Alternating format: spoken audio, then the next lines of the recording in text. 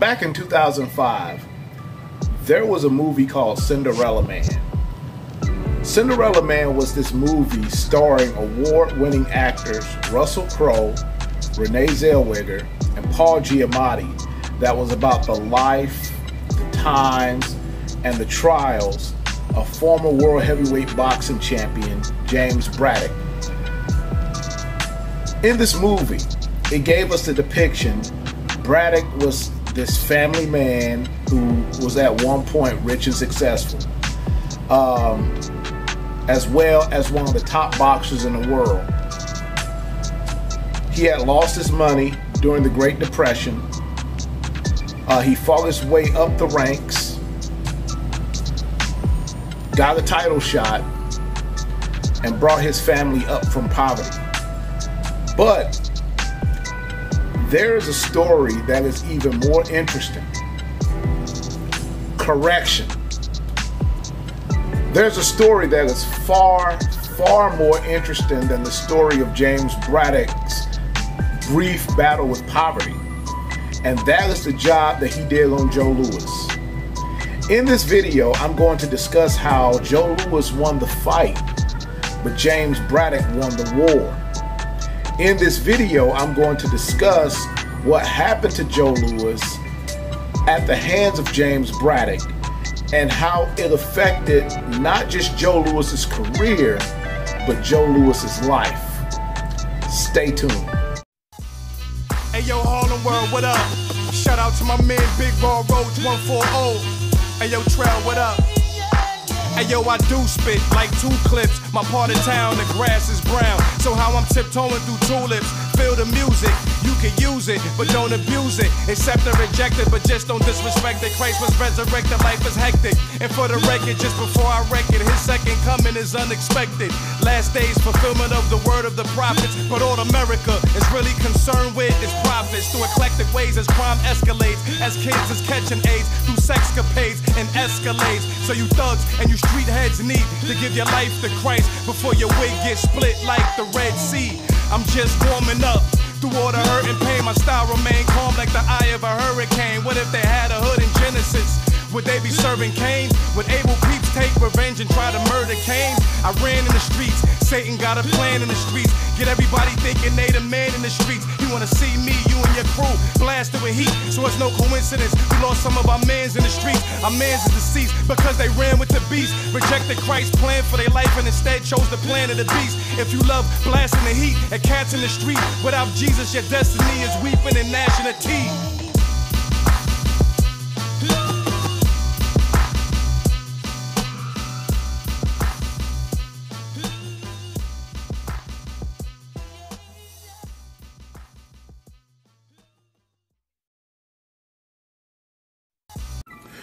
What's up, guys? This is 74 of Boxing Aficionados, and before I begin, please subscribe to my channel.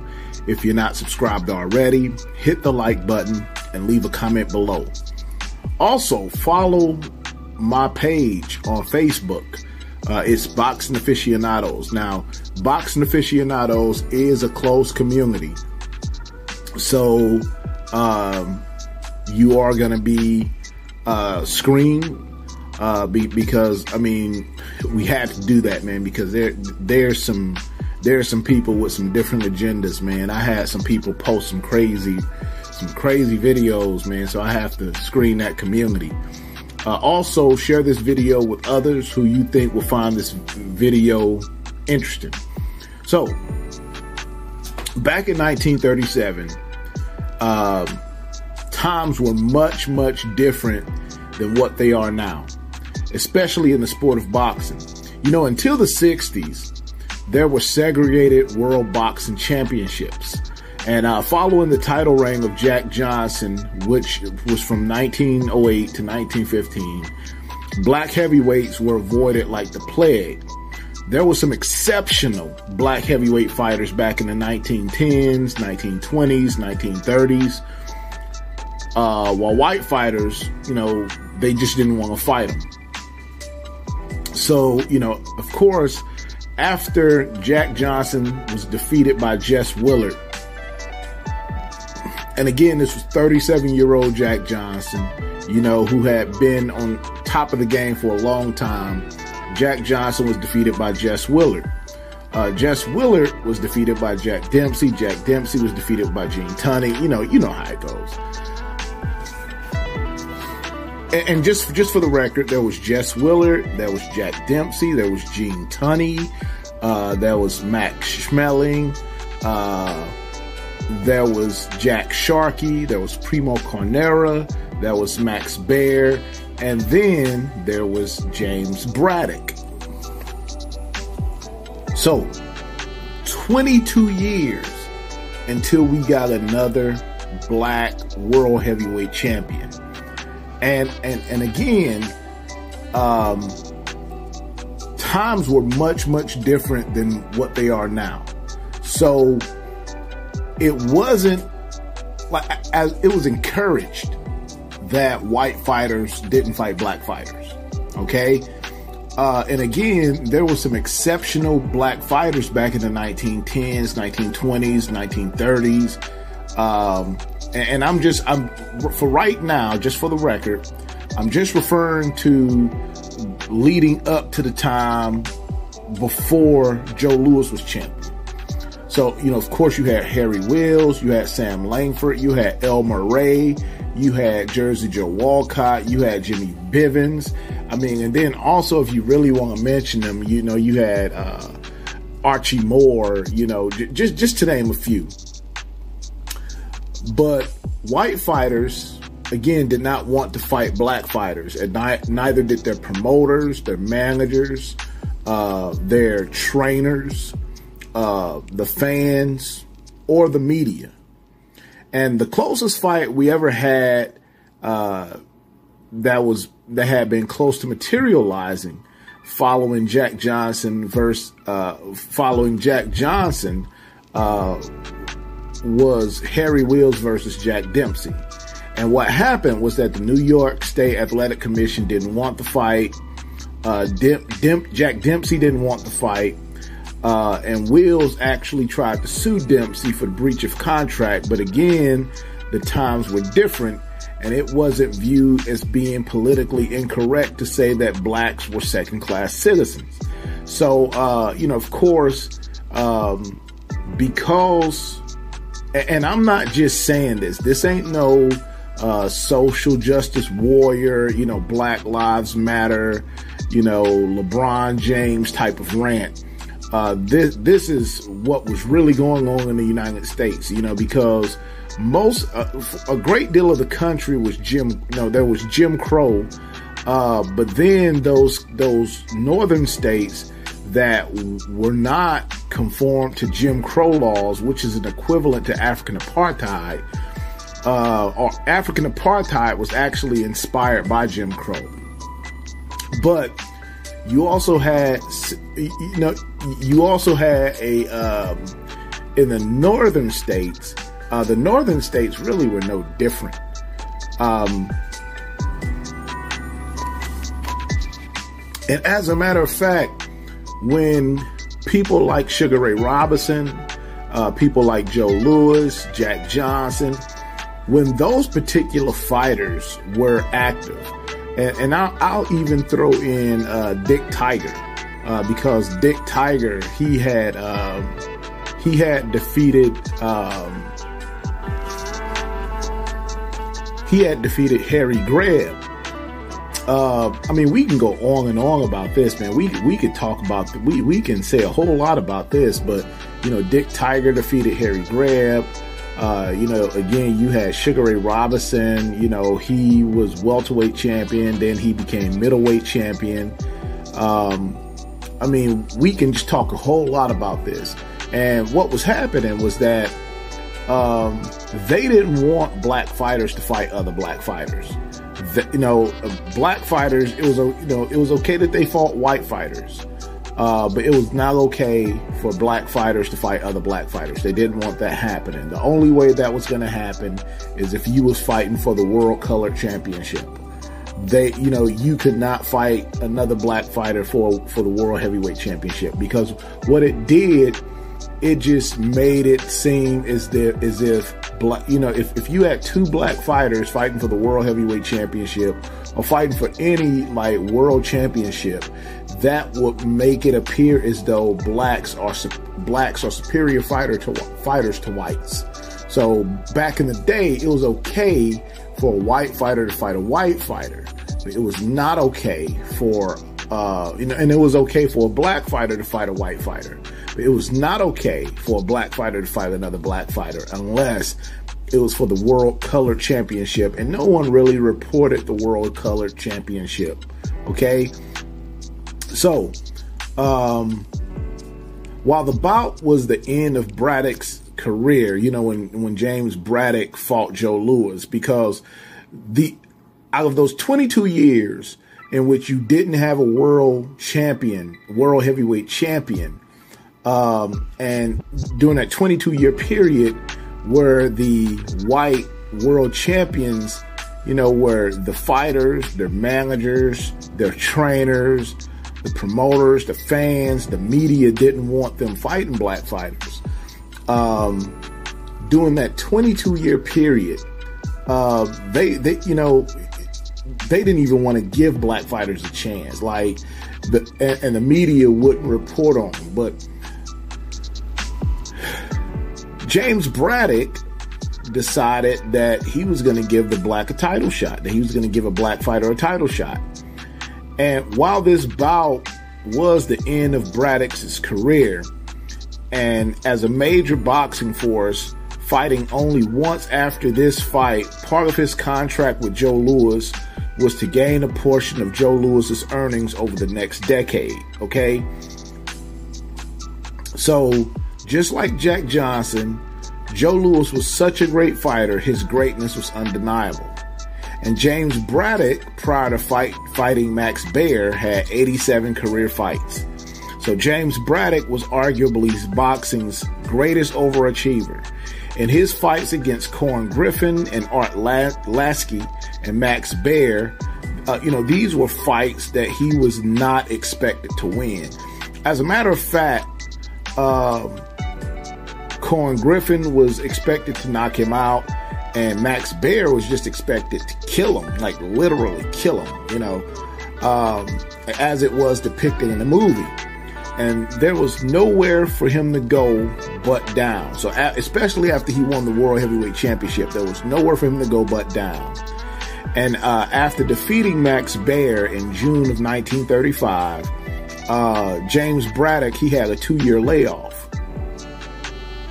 Now, he claims that it was due to hand problems, which it probably was, because, there was one point where he broke his hand in several places. So there was a point in his career that, that he had 33 fights. Okay. And that was from 1929 to 1933. So 29, 30, 31, 29, 30, 31, 32, 33. That was 4 years. In that 4-year period, he had 33 fights. In that 4 period where he had 33 fights, his record was 11-20-2. Okay. So, and there were fights that he had that were so lackluster that he didn't get paid. And he probably did not want to continue fighting. Okay. Because he really took those fights. The motivating factor behind him taking those fights was money. He took those fights because he wanted to get paid. And again, these were fights where he wasn't doing very good. So, he had an 11-20-2 record. And again, he probably did not want to continue fighting. So, how did we get Joe Louis versus James Braddock? How did we get it? So, several months later, after James Braddock defeated Max Baer, Joe Louis and Max Schmeling of Germany then fought their first fight on June 19th of 1936 to determine who would meet Braddock for the championship. Now, this was the first fight Joe Louis had against Max Schmeling. So, of course, there was the fight. Joe Louis, was throwing his jab. He had his left hand down too low, and Schmeling kept countering him with the right hand. And Schmeling knocked out Lewis in the 12th round and was named the #1 contender for boxing's for the World Heavyweight Championship. After the Lewis-Schmeling fight, Braddock announced that he would be glad to defend his title against Schmeling, and he says that he thinks that he can beat him, and if Lewis makes a comeback, he said he would be willing to take him on too. So, of course, boxers are going to say this because they don't want to come across as like afraid or ducking. Boxers don't want to come across as cowards, right? They want to come across as someone who will fight anybody. And so in 1936, his title defense in Madison Square Garden against the German Max Schmeling was canceled under what some reporters say are suspicious circumstances. Now, here's what happened. The Braddock-Schmeling fight was scheduled for September 24th, 1936 in New York. And now both boxers signed contracts and paid deposits ensuring the fight. In August of 1936, Schmeling came to America to start training for the fight. And on August 17th, Braddock complained of arthritis in his left thumb. And this guy named Colonel Reed Kilpatrick, president of the Madison Square Garden Corporation, and James J. Johnson, the boxing director of New York State, they postponed the fight in June of 1937. Now, there was this guy named Joe Gould, who was the manager of James Braddock, who shocked boxing fans by announcing that his fighter had accepted an offer of $500,000 from a Chicago syndicate to bypass Schmeling and to fight Joe Louis in Chicago on June 15th, 1937. And this fight will actually occur June 22nd. Now, Braddock argued that he would have received a $25,000 purse against Schmeling. Now, just for the record, $25,000 in 1937 is an equivalent to about $480,000 today. So that's an increase of about $455,189.24 over 84 years. Okay, so that was 84 years ago, 1937. So that's how much $25,000 was worth, compared to $250,000 against rising star Joe Louis. Joe Louis had fought 6 times in 1936. He fought 6 times in 1936. Schmeling was actually his second fight in 1936. So he fought in January. He actually fought in December 13th, 1935. He fought January 17th, 1936. So really like a month after. And then, this is crazy, dude. Like his resume, Joe Louis's resume is ridiculous. So check this out. So he fought Primo Carnera in June of 1935. So Primo Carnera's former world champion. He fought this guy named King Levinsky in August of 1935. Then right after, I want to say right after right after Braddock defeated Max Baer, Joe Louis knocks Max Baer out in 4 rounds. And then, he fought this guy named Uskadun, and then he fought this guy named Charlie Retzlaff. And then that's when he fought Max Schmeling, and that was considered an upset because Max Schmeling knocked him out.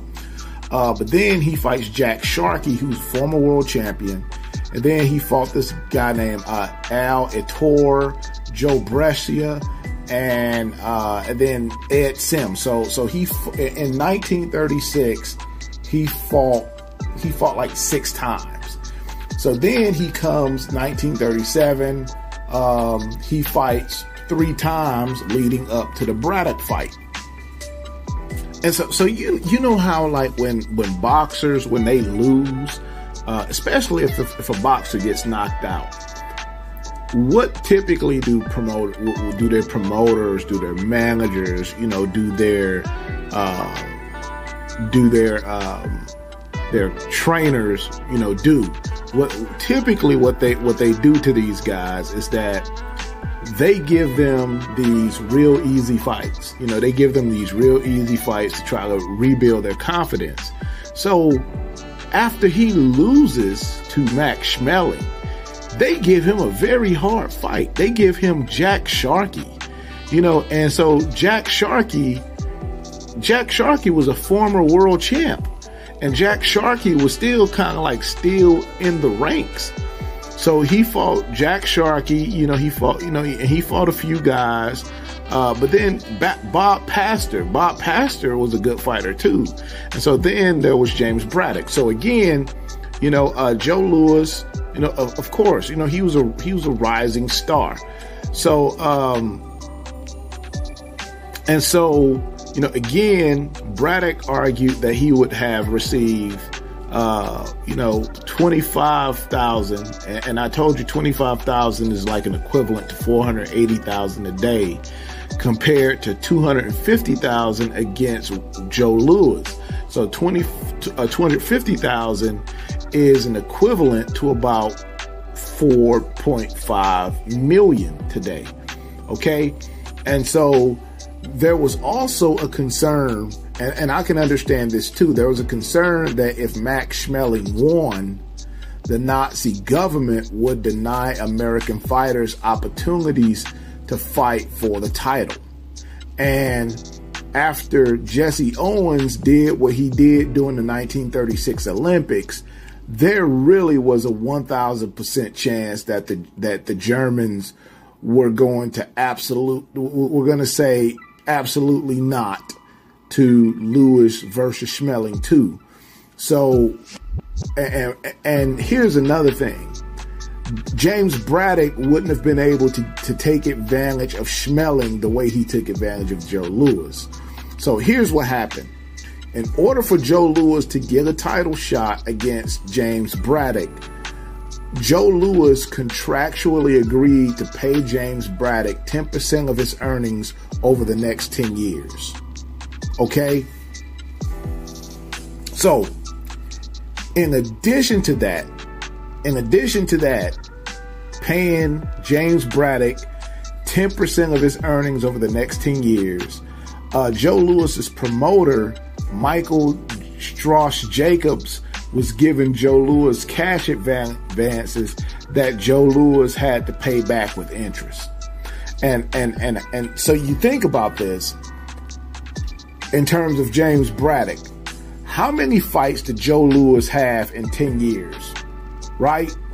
So what happened after Joe Louis beat James Braddock? You saw one of the greatest heavyweight championship runs and one of the greatest championship runs in boxing history. In 10 fights, Joe Louis had 20, and I'm just talking about, in 11 years, and Joe Louis had 27 fights, 27 title defenses. So, but from 1937 to 1947 was the time in which Joe Louis was under contract with James Braddock. So that's 26 fights from 1937 to 1947. And most of the, I guess, some sources say 4.6 million that Joe Louis was said to have earned during his prime years was during this time. So this was the best Joe Louis right here. This was prime Joe Louis. So from 1937 to 1947, this was also during the time that Joe Louis was serving in the military during World War II. Joe Louis served from 1941 to 1945. Of course, you know that Joe Louis got out of the Army with the rank of Staff Sergeant. Joe Louis was while he was in the Army. Now, here's another thing people from the UK, people from, Sweden and, others, need to understand that Joe Louis that even though Joe Louis entered the Army draft, and as well as like Ezra, was it? I think it was Ezra Charles, but during those times, Joe Louis was part. He was like in the what do you call it, like platoon or whatever, but it was segregated. So these blacks weren't allowed to be around whites. And World War II was a little bit different because blacks typically didn't get a lot of combat time because it was the combat time that would increase your rank. So I think James Braddock had like a rank of a lieutenant. But Joe Louis, I think the highest rank he achieved was like staff sergeant. But yeah, Joe Louis wasn't, Joe Louis was, his like, I don't know if you guys ever seen this movie, but it was called Men of Honor with Robert De Niro and Cuba Gooding Jr. And during this time of, during World War II, blacks could only be cooks. They could be cooks and like a military equivalent of janitors. They would not allow blacks to get combat time.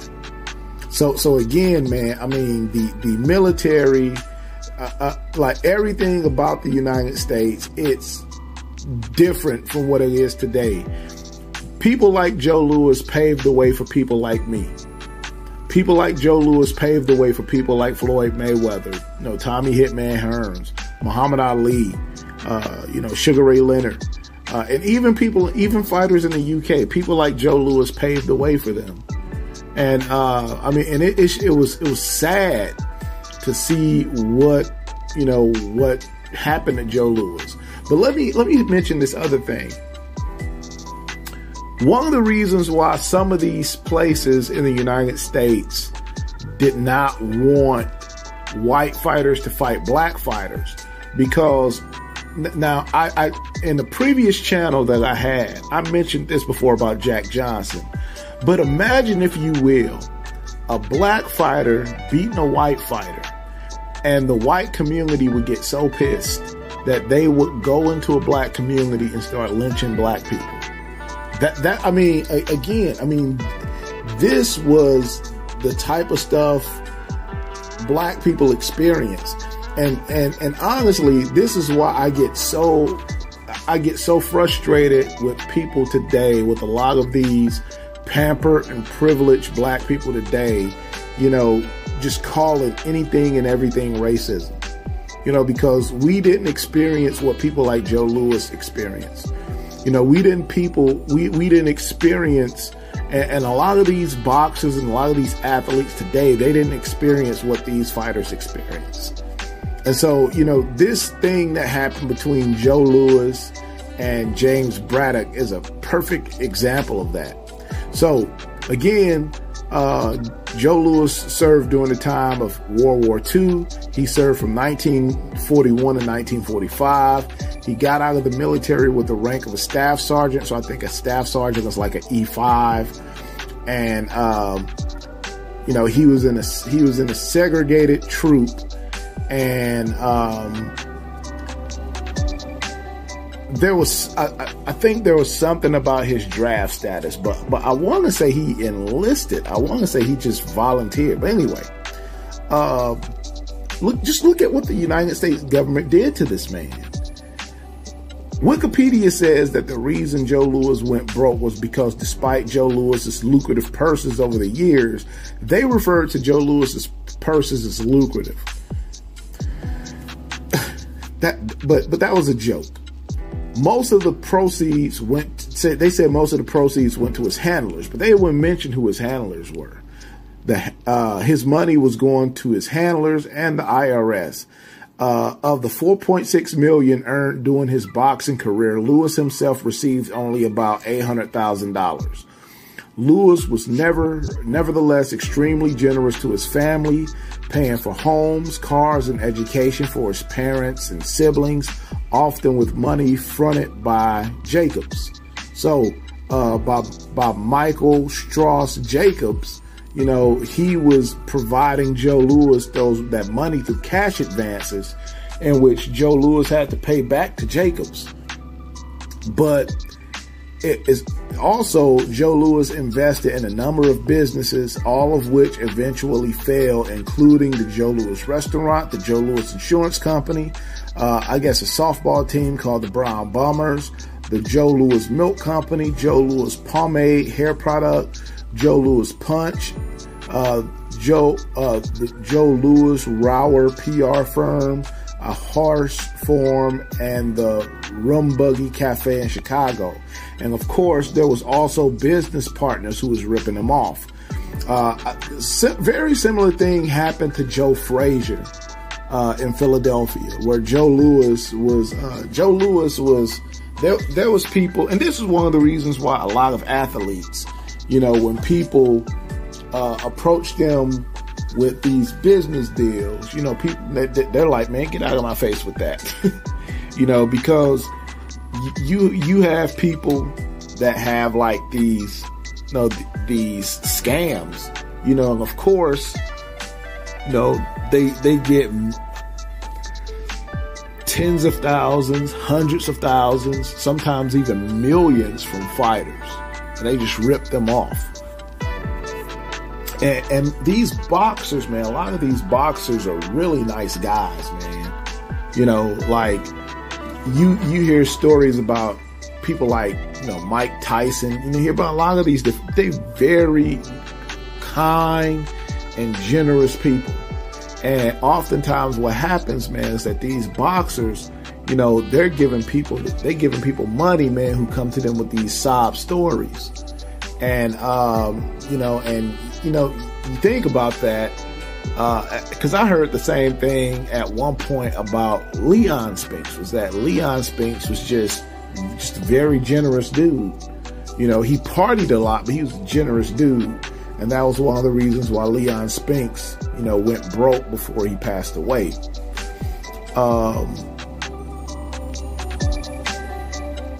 He gave liberally to the government as well, paying back the city of Detroit for any welfare money him and his family had received. Because I guess back in the day, if you received any type of welfare, you had to pay it back. And I think James Braddock did the same thing. Joe Louis was also donating money that was, from the looks of things, because he owed so much in back taxes, you know, whoever his accountant was, you know, they screwed him over because Joe Louis wasn't able to write that off. Joe Louis found himself owing the government most of his purse money from each of his fights. So during the 1940s, the top marginal rate was hiked to 90%, and Joe Louis found himself with over $500,000 in debt to the IRS and back taxes. Joe Louis had to pay the government 90% of his fight purse and 10% of his purse to James Braddock, in addition to paying his promoter, for those cash advances. The government tried to make the public believe that they loved Joe Louis so much. You know, for example, President Franklin D. Roosevelt squeezed Joe Louis's bicep at the White House and declared that his muscles were the kind of muscles the country was going to need to beat the Nazis. They were using Joe Louis for propaganda purposes, while at the same time putting Joe Louis in a poorhouse. So this is why new media is so important, because we expose people who the mainstream legacy boxing media view as heroes, pioneers, or visionaries, who were actually horrible people. Joe Louis spent his entire life, his entire boxing career, making people rich. In the Joe Louis biography, it was said that Joe Louis was broke and broken. It says in 1969, he was hospitalized after collapsing on a New York City street. And it says while the incident was credited to physical breakdown, it was probably stress. You know, one of the reasons men have shorter lifespans than women is because men are willing to do virtually anything to provide for their families. Men are willing to do high-risk, life-threatening type of things to be able to provide for their families. And you have this legendary boxer with this legendary boxing career. He's accomplished so much. You know, and actually he accomplished what no other boxer has ever accomplished. And and basically Joe Louis had nothing to show for it. And by this time, 1969, he was past his prime. He was long retired. He can't compete anymore. Also, keep in mind that as a former boxer, he's probably suffering from CTE, anxiety, stress. He spent 5 months at the Colorado Psychiatric Hospital and the Veterans Administration Hospital in Denver. He was also hospitalized by his wife, Martha, and his son, Joe Louis Barrow Jr. for paranoia. And it was said that following Joe Louis's retirement, it is said that Frank Sinatra helped Joe Louis get a job in Las Vegas.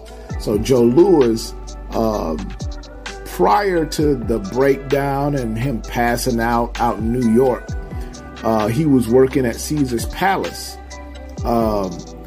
And they lent Joe Louis a house in Las Vegas and hired him as a $50,000 per year host in residence.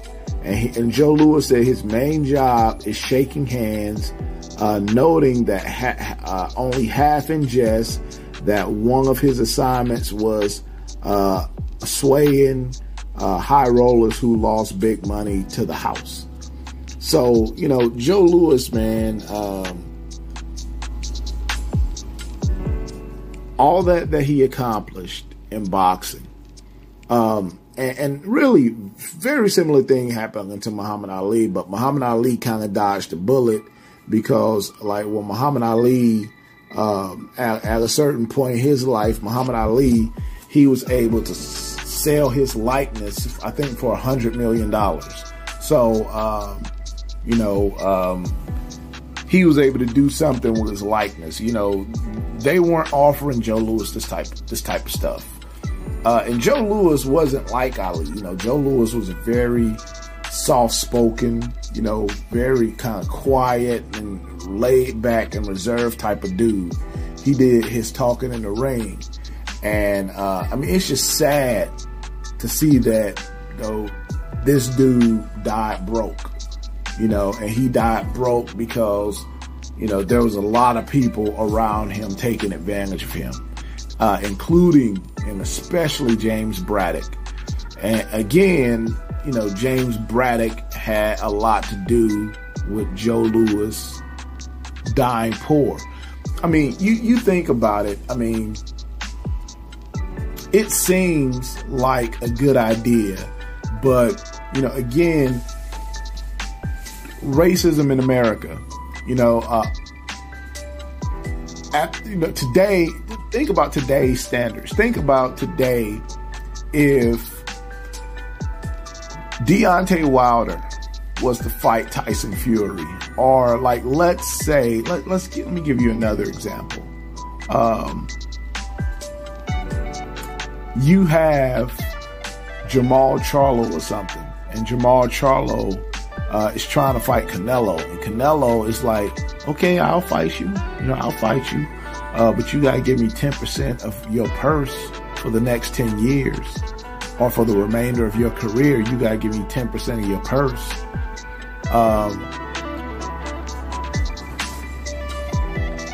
You know, we heard about Manny Pacquiao was getting these cash advances from Bob Arum and, you know, having to pay it back.